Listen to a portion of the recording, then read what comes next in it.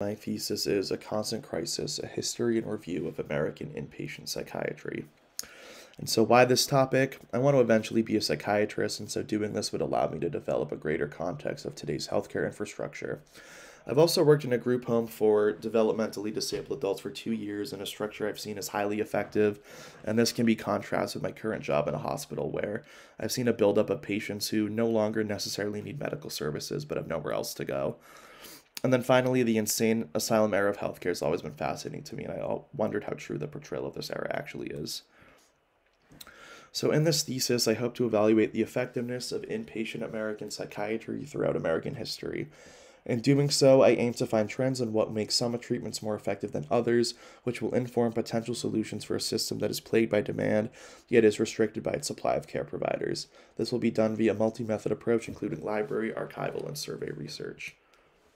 So a timeline of American mental health approaches. So in the first couple bubbles here before 1793, care is largely custodial, although hospitals are beginning to pop up. And then 1793 to 1870, we see humane moral treatment beginning to pop up, although it doesn't get to America until about 1840. And then from 1880 to about 1963, there's varying levels of care, although it is largely custodial for the most chronic patients. And then finally, deinstitutionalization is accomplished by the 1963 CMHC law, which really all it does is create the return of the decentralized approach. So before the asylum, mental health care was informed by English poor laws passed in the 16th century, which leads to the development of the almshouse for the poor and disabled and the workhouse for criminals. Treatment was custodial both inside and outside of these settings, although in 1752 there's the creation of the first American hospital, which is later run by Benjamin Rush, the forefather of American psychiatry, who begins implementing rudimentary medical solutions such as bloodletting and the tranquilizer chair at Wright. In the 1790s, European mental health infrastructure is far more advanced, yet is still plagued with cases of patient abuse. And so in 1793, Philippe Pinel develops moral treatment, which is this idea that you can cure individuals of their mental illness through character development and talking to them in a humane way. This is brought to England in 1796 with the Tuke family, and then Dorothea Dix brings us back to America in the 1830s after visiting the Tuke family's York retreat in England, and contrasting that to the current mental health system in America. So between 1840 and 1870, we see a lot of these state hospitals popping up. The aim was to eliminate the decentralized approach of prior by treating the mental illness in a facility with similar individuals. Most of these were built under the Kirkbride plan, and so these facilities were meant to be built in rural areas away from the chaos of urban life and have long rambling wings where you could easily section off patients based off of illness, and there was never meant to have more than 250 individuals in these facilities.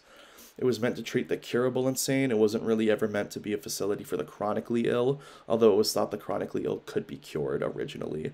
And there's also no way to prevent wrongful admission, so we see this is a tool of oppression against dissenting women in the mid-19th century. In evaluating early asylum treatments between 1840 and 1890, the percentage of mentally ill in state hospital rises from about 30 to about 70%. Simultaneously, the almshouse population is declining, which is at large responsible for some of the increase here, and schizophrenia is the most common diagnosis, also the longest stays, so moral treatment is not really effective for people who have schizophrenia, as it requires more medical interventions which were not developed at the time. Although dipsomania there on the low graph is a fancy term for 19th century alcoholism. And as you can see, this was relatively effective in the insane asylum. Although by the 1890s, there's a buildup of chronic patients, and so these facilities are now housing over 500, over 1,000, and sometimes even over 2,500 people in some cases. And so there's a focus on preventing more people from entering the system rather than trying to lower the amount present. In the 1930s, there's a resurgence in optimism in treating these patients as medical science advances. So surgical bacteriology sort of predates this a little bit, but the idea was that you could remove the infected teeth of mentally ill individuals and would cure them of their illness, which is not true. Malaria therapy was a cure for neurosyphilis, which was a big issue at the time. It was the end stage of a sexually transmitted disease that presented with a lot of psychiatric symptoms. Insulin and metrazole therapy were supposed to be therapies for the chronically ill, particularly the schizophrenic. Insulin therapy, you would give the patient a lot of sugar and then they would go into a coma, which you could then reverse with insulin. And metrazole therapy induced convulsions, which would somehow lead to the patient being more calm after the fact. And then lobotomies, you're removing a part of the brain to reduce violent behavior, which is, of course, barbaric, although it did improve the condition of about 33% of people, although 33% had really adverse effects. And all of these treatments were really done without considerable oversight to consider how these may negatively impact the patients. So after World War II, anti-psychiatric sentiment really begins to grow even more in popular culture. Albert Deutsch, The Shame of the States, really portrays the negative side of the asylum, including an incontinence ward where it's a picture of 300 naked men in a dark basement. PTSD is also on the rise after World War II, although people don't really understand what this is just yet. And so in the 1950s, President Eisenhower appoints a joint commission to investigate the state hospital system, which later recommends the federal government take a greater role in healthcare. In 1963, JFK passes the CMHC Act, which provides federal funding for local communities and outpatient clinics so patients can theoretically live in the community, although only half of these facilities are really ever built. And so the effects of this, from 1955 to 75, the asylum population is reduced by 2/3, while the general population nearly doubles. Although a general lack of oversight leads to local communities having too much freedom, and they create facilities that don't necessarily treat the chronically ill. And so a variety of private businesses take hold to really fill the need, and we see just really this just amalgam of different approaches to mental health care. Some lessons from the past. America has a legacy of providing varying levels of custodial care for the mentally ill. However, dignity and independence must be emphasized even if these individuals are incurable. A lack of oversight has led to notorious abuse of patient rights in the past, and although mental health has historically been a local and state issue, there are examples of the federal government taking responsibility. And then this is really just a diagram of what I explained 2 slides ago, where before 1963, there were really just these state asylums, and then now there's just a wide variety of different approaches. And so to look at a few of these, first, long-term care facilities. This can be divided into really 2 different types of facilities. So nursing homes provide regular medical services, while residential care facilities do not, although in residential care facilities, the individuals are there because they cannot live on their own. And so in theory, it provides better medical care than is possible at home. Group homes especially emphasize community building, and patient abuse appears to be on the decline. However, there's a lack of oversight at both the state level and at the federal level. There's often quality control issues found. There's low staffing ratios. The quality of life of patients is not really assessed, and it is difficult to do so in some cases. And the availability of beds continues to decline.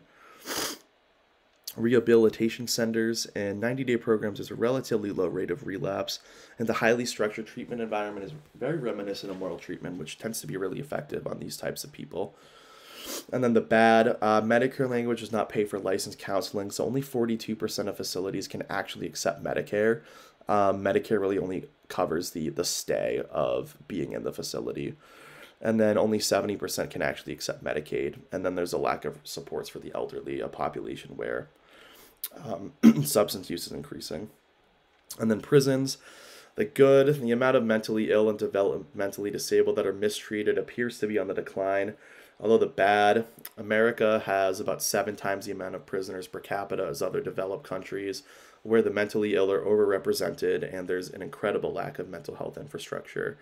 And there's a greater abuse of patient rights in private prisons, despite them supposedly not taking chronically mentally ill offenders. And then 2/3 of prisoners will return to the justice system.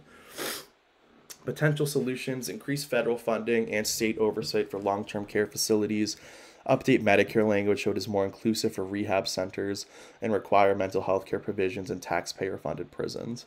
And then finally, higher wages for service providers to combat low staffing. And then further research, I want to investigate the comorbidity of mental illness in the chronically homeless, to what degree hospitals must act as long-term care facilities when they're not supposed to, and how this impacts overall patient care in a broad sense. And then I want to gather survey data from both service providers and individuals in the general population to see where the public discourse is on this issue. And then that is it for my presentation. Thank you so much for listening. Any questions?